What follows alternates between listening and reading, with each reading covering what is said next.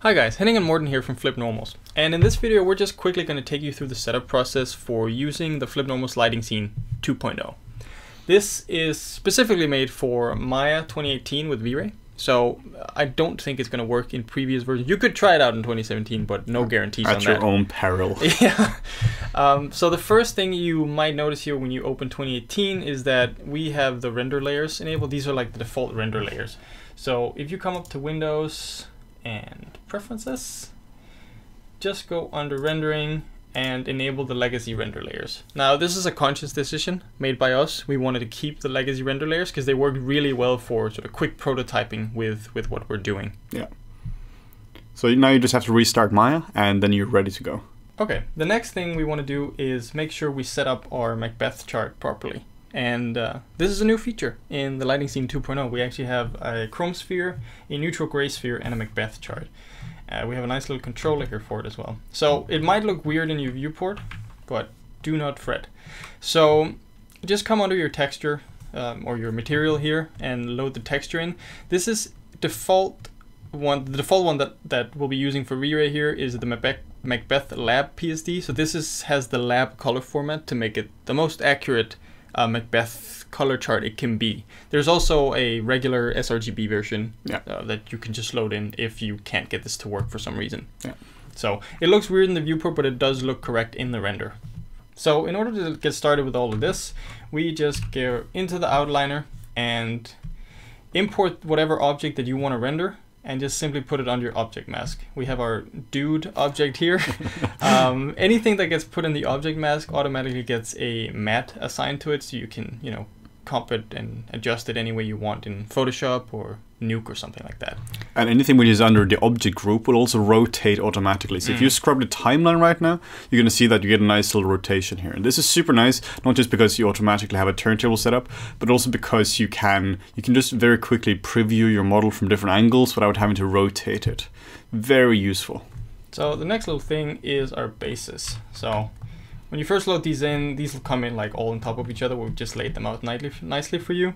So these are just to use, just stick your model on there. Let's say you've done like a little sculpt or something of a bust. Just put it on here and then render it. It's another way of presenting your models. So if you look under the camera group, this sort of pertains to the Macbeth chart as well. We'll have two different cameras.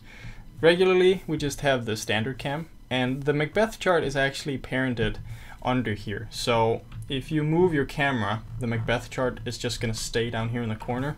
You also you have the options to move it around anywhere in the scene that you want.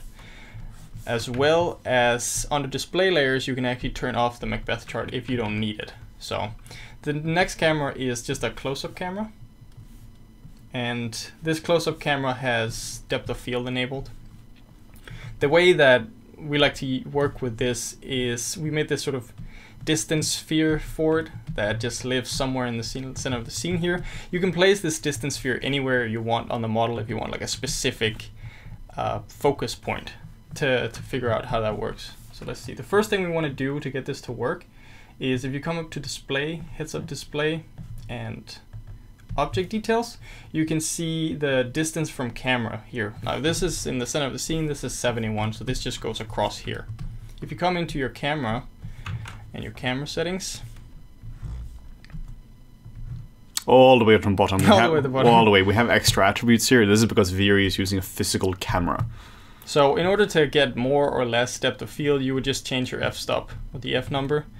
Changing that makes your image brighter or darker depending on which value you put in, so you have to adjust the shutter speed or the ISO to sort of balance those two out. So the blur, if you want to be blurrier, you just reduce the number. So higher numbers means sharper image, lower number means blurrier image. Yeah, exactly. So you just type in your number from the distance sphere, which you found by selecting the distance sphere, and then you just type in the number there, and now you have a perfect distance between whatever you want to be in focus and what you want to be in the camera.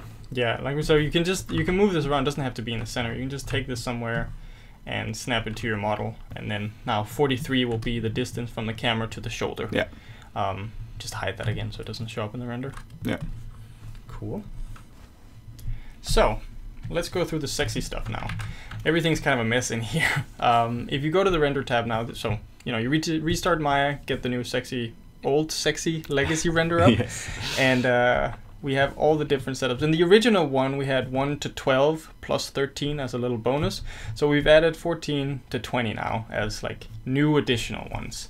And the way these work is that, you know, whatever you add to the object group is just automatically going to be assigned and will show up in the render layers.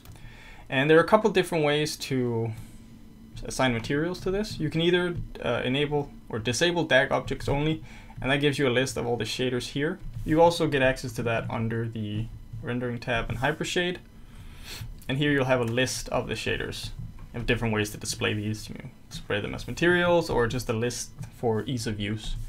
I like to use this DAG editor here, and then you just take a material, whatever it is, and you just drag it onto your model.